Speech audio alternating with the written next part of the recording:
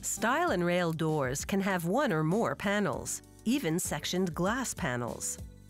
Like crown molding, they come in a wide selection of profiles. If they're making a paint-grade door, they use poplar. If the door surface will be stained, they use a wood species the customer ordered.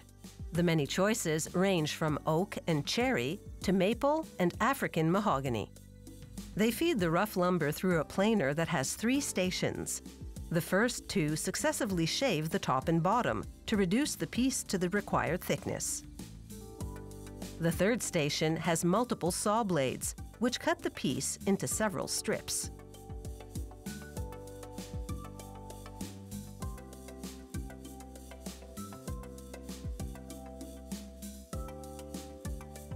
Workers line up those strips side by side and coat one side with glue.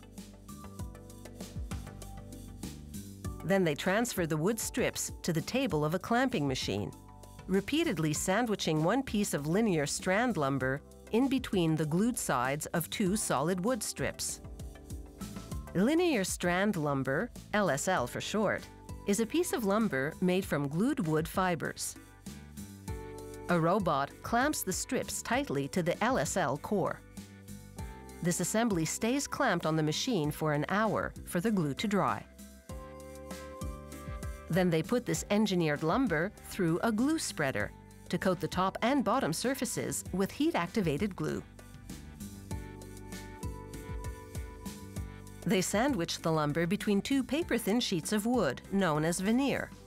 For a paint-grade door, instead of wood veneer, they use ultra-thin MDF, medium-density fiberboard, a man-made material with a smooth, paint-friendly surface.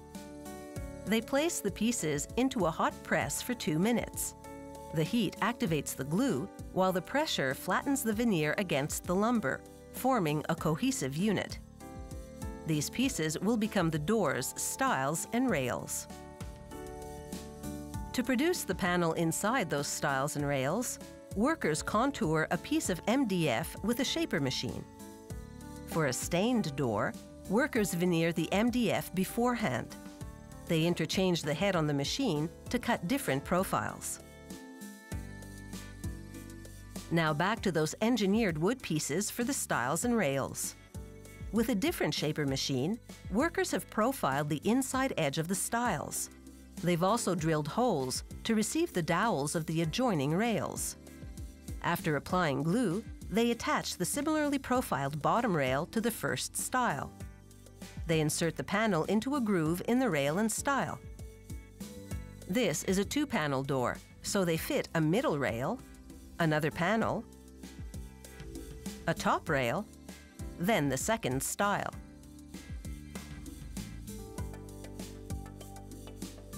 They place the now assembled door in the same type of clamping machine as before, only larger.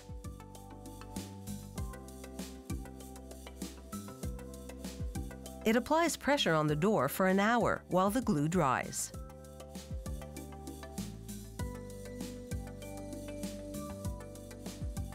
Workers then transfer the machine to a cutting table, where a computer-guided saw trims the top and bottom of the door. The machine then switches to a different tool and bevels the edge of the door. It switches tools again and machines holes for the door hardware. The stile and rail door is now ready for finishing. Workers sand the surface to prepare it to receive wood stain, or, if it's a paint-grade door, primer. Workers apply the stain or primer manually with a spray gun. The stained doors then receive a coat of sealer and 2 coats of clear lacquer to protect the wood surface. The panels in stile and rail doors are never glued in place. They sit inside the frame. This leaves space for the wood and MDF to naturally expand with seasonal humidity without warping or cracking the door.